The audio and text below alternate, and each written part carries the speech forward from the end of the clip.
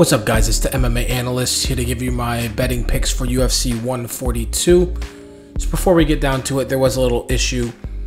A small number of the people who are receiving my picks, I did send out like a group email, kind of like I normally do, but what is it called? Blind carbon copy it so nobody can see what's going on. Anyways, mistake was made. I do apologize. Nobody brought it up, but I do know that it is important for everybody to have their, their privacy and whatnot. No private information was given out for those where it didn't happen. I'm just saying that email was sent to so you could see some other names, right? So anyways, again, I do apologize. I could have just sent an email to everybody individually, but I'm not trying to hide anything here. I made a mistake. My bad. All right. So UFC 142. Let's start with the main event.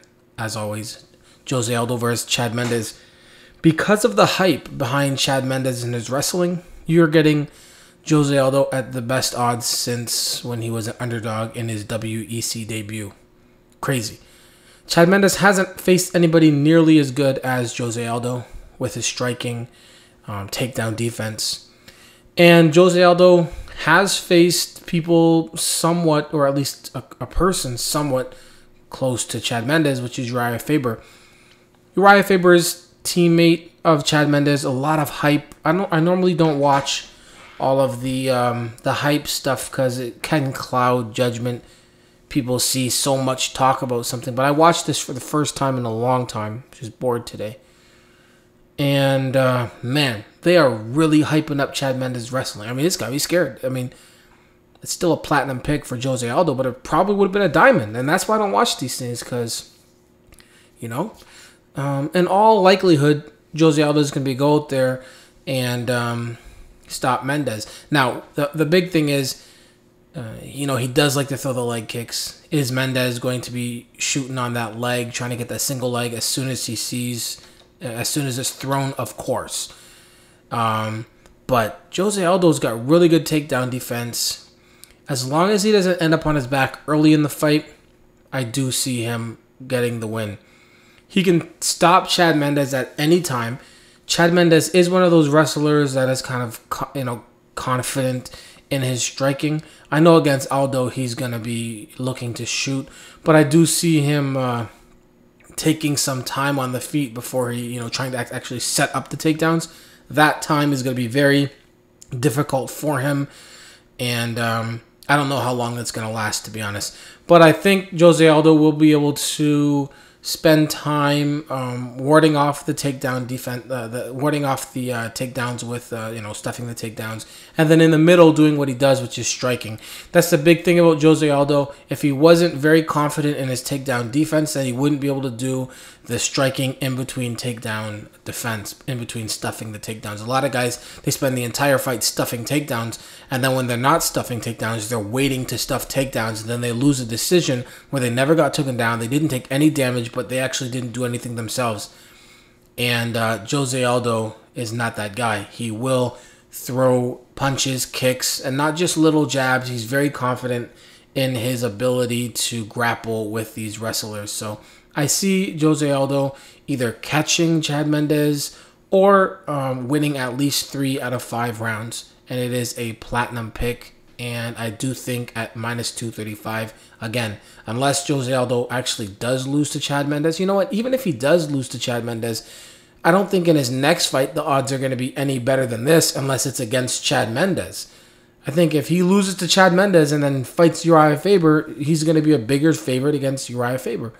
So, I mean, the odds in this here are great for José Aldo. Next fight.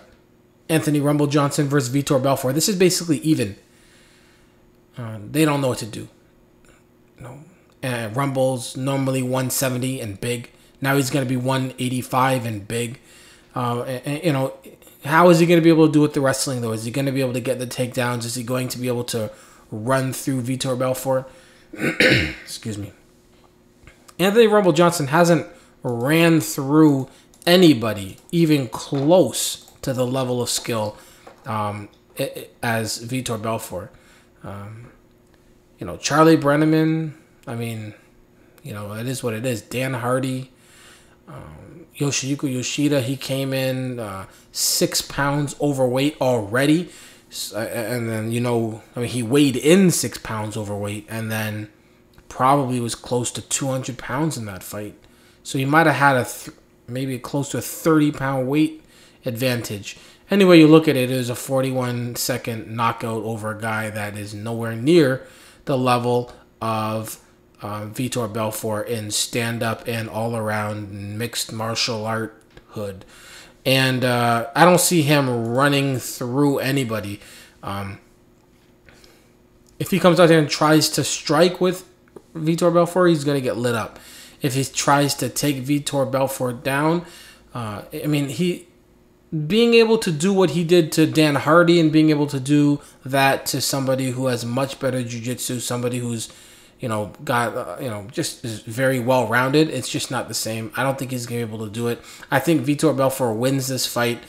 He can definitely catch Anthony early. If he doesn't, though, then I think that he can win this fight by decision, by at least beating up Rumble in the early round, and then round 2 and round 3 just kind of winning those rounds. I see a tough time for Anthony Rumble Johnson in this fight. Just quickly, one thing you got to realize is whenever they go to Brazil or to Japan or basically anywhere outside of the UK, outside of the United States, outside of Canada, where they basically have these really big, humongous pockets of fans with a lot of fighters, like Japan and Brazil, they're sending people over to get their ass whooped by the people who live in that country so that the people who live in that country can have more of a fun time. If you go to a fight and, for example, they sent 7 Division I wrestlers to fight 7 Brazilian strikers, and the strikers ended up on their back all day and all losing, everybody's going to leave and be like, that sucked. And then the news the next morning in Brazil will be, UFC came, it was boring, our guys lost, and it's just not as good as putting somebody like Rousimar Palhares up against Mike Massenzio, or Edson Barboza up against Terry Edom, or I think Vitor Belfort up against Anthony Rumble Johnson. Now it's not the same. Rumble is much more difficult, a test than, let's say, Massenzio for Palhares, but that's basically what's happening. So that's just one thing to think about. Anyways, Rousimar Palhares versus Mike Massenzio would be a diamond pick if Palhares wasn't such a ridiculously just harebrained. Is that the right way? Bird brain? I don't know. He just does things that don't make sense. He'll finish a fight before the ref says stop. He'll wait too long after ref says stop. He'll literally just stop fighting, look up to the ref and get knocked out. In all likelihood, Rousimar Palhares will go out here and get the submission of the night. That's my pick. Rousimar Palhares, heel hook. You don't have to go that deep into it, but a submission of the night over Mike Massenzio. That's in all likelihood. But Palhares has already stopped fighting 2 separate times in the middle of a fight, one time costing him the fight. So he's just very unpredictable. His fighting abilities are predictable. He wants to get the fight to the ground. He's wild. He's got amazing wrestling. Mike Massenzio cannot really do anything about anything that Rousimar Palhares is bringing to the table.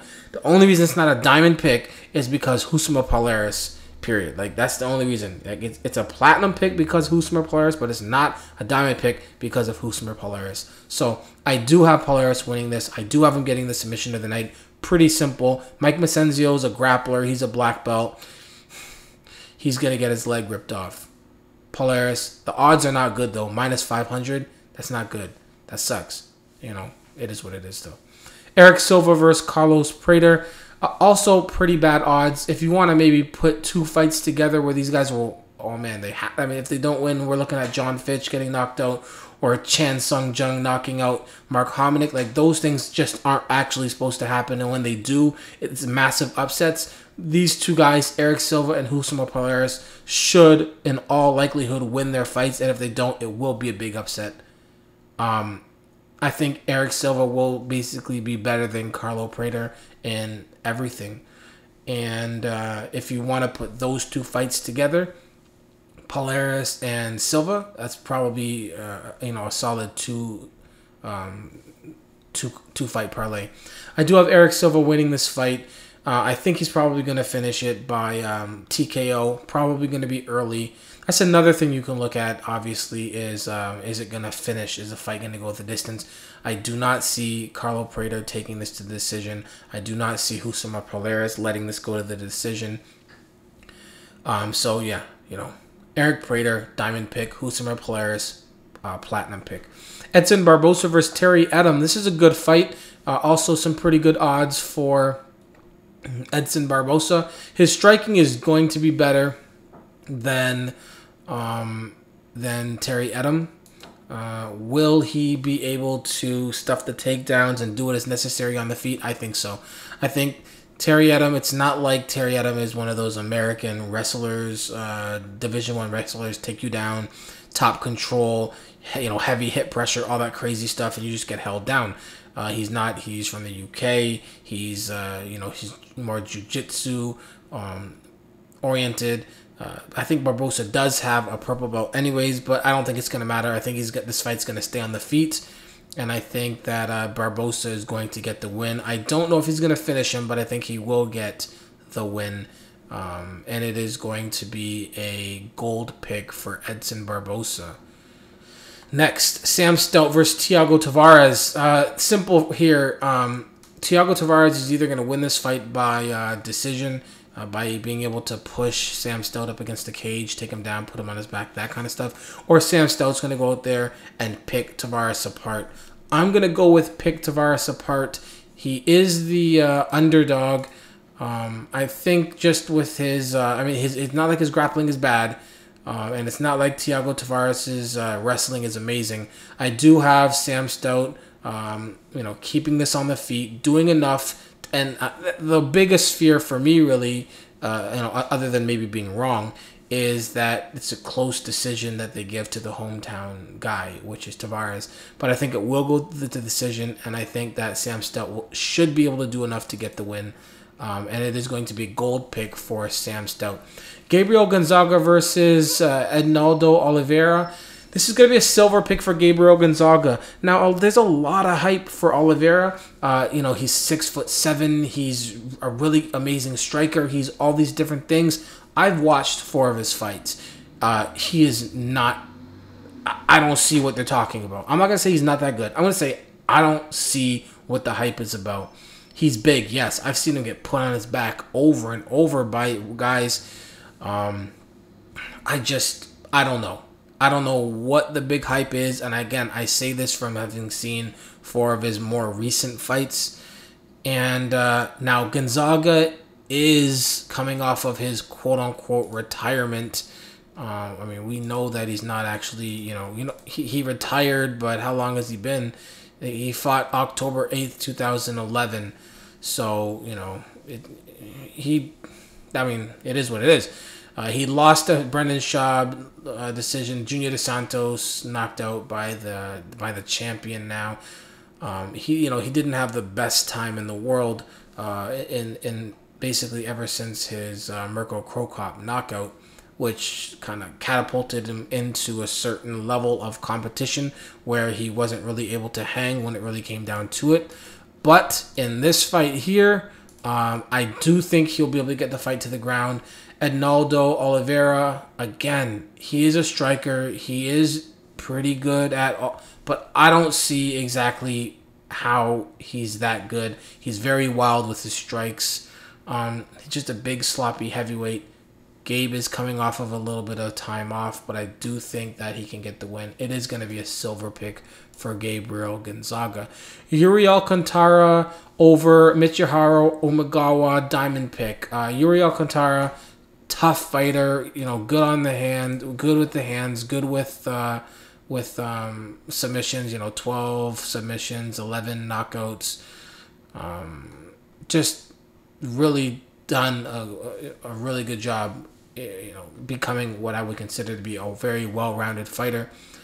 And he'll be fighting Michihiro Omigawa, who is, he's had his difficulties. He's a grappler who just hasn't in the UFC been able to use his grappling to his advantage. I don't think it's going to happen here either. I do see him getting beat up pretty bad. This could probably be fight of the night simply because Omigawa does know how to take a beating, and I do see Alcantara putting a beating on him.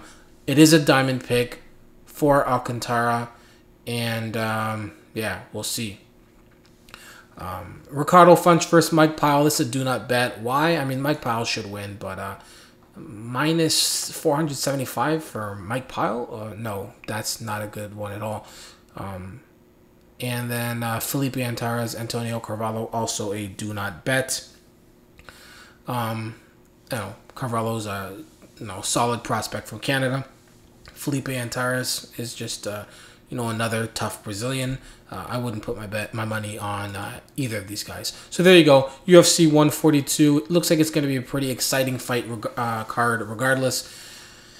A lot of close fights, which is why you have the odds being the way they are. Most of the time you have more of these, Rousimar, Palhares, Erick Silva situations. But here you've got Aldo at minus 235. You've got Vitor and Johnson basically being even. Edson Barboza minus 280. That's close. Yuri Alcantara, again, a diamond pick at minus 200. I'm very happy with that. Sam Stout, Thiago Tavares, a range between plus 120 and minus 140. So, I mean, all over, it's a pretty solid. Even the Gonzaga minus 125. Things have basically aligned so that there's money to be made. Good luck. And, the situation. MMA, it's important. Peace.